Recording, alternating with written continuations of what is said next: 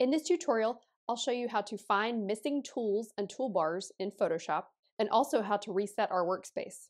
And I'm going to show you 3 ways to fix those toolbars and to make sure they are showing.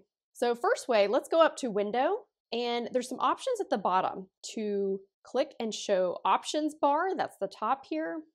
We can also turn on Tools, that's the left bar, and Contextual Taskbar is this little pop-up bar down here. If you're looking for a specific window in Photoshop and it's missing, you might just need to go to Window and find it in the list here. For example, if you're looking for the Layers panel, you can go to Window and Layers, and it will show you the Layers panel, or it will pop up. And lastly, a really easy way to get all of your tools back if everything's missing and everything's out of place is just to go to Window, Workspace, and you can set up a workspace from one of these defaults.